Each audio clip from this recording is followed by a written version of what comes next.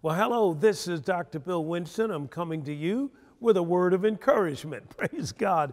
I know things are happening all around us, but let me tell you, all is well. Say that. All is well. Now, why do I say this?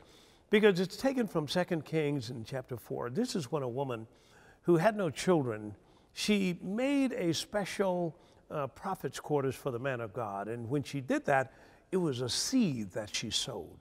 And as a result of that, the man of God, when he laid his head down on the bed that she had provided, something spoke to him and said, ask her, what does she want? Well, the woman, they found out she had no seed, had no child.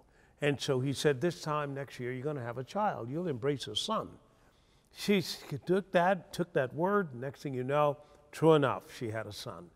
Well, the son was growing up. He went out to the field with his father. Out there, he said, my head, my head. And some people say, well, it must have been a sunstroke or whatever have you. But the father brought him back into his mother. He laid his head on his mother's lap and died. Well, what did she do? She took that boy up to the prophet's quarters, which she had made. And that's where that anointing is, praise God. And she laid him on the bed. And then she went down to her husband. She said, I need to go see the man of God.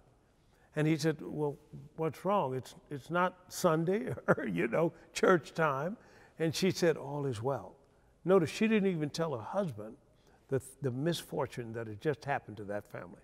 Didn't even speak it. And sometimes it's to your advantage not to speak what other people are saying, not to speak what some of the news media is saying on television. Why? Because as a man, confession brings possession. We don't want that. We are to speak what the Bible says. We're to speak what God tells us to speak. And he outlines it in it right here. And so what happened was she went, saddled a donkey. She got a servant to go to the man of God. The man of God saw her coming a long ways off. He told his servant, Gehazi, he said, now, yonder comes the Shunammite woman. Ask her, is it well with her? Is it well with her husband? Is it well with her child? And he went and he said to her, is it well with you or with your husband and your child? She said, all is well. Wow. Now, this child is up there on that bed, graveyard, dead. And she said, all is well. I believe that's the way to stop a virus, supernaturally. And I'm saying the church can start decreeing some things. And that whatever this curse is, it would have to bow. I know I'm telling the truth. You remember, we used to say when I was growing up, we used to say the Pledge of Allegiance and we are one nation under God and so forth. Well, look how many times they've tried to take that out since then. Why? Didn't want this nation to be under God. Doesn't want your nation to be under God. Why? Because if it's under God, all this stuff can't take place. We have rights under God that we can be free of all of this. So I'm saying what happens when the worst thing shows up? A confession of God's word. And so what happened? The man of God, he saw something was wrong by the Spirit.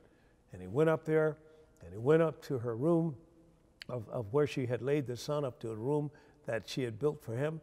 And she saw the son. He laid on top of the son. The son sneezed 7 times and got up. Praise God.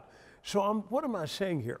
I'm saying I think some people try to fight things of curses and crisis and all kinds of flu and sickness and disease and plagues naturally. I'm saying the church is a supernatural church. We can speak things into existence. And as we decree it, God will do it. One man said, you never rise any higher than you're willing to confess. So I'm saying, start confessing in the middle of this tragic thing that's going on, in the middle of it. Start confessing your deliverance. Start confessing that this thing has been stopped. This thing has, as fast as it started, that's as fast as it's going to stop. I mean for the whole world if you feel led to. But I'm saying decree a thing, not I won't get sick. I can't get sick. Oh, that's extreme, Reverend.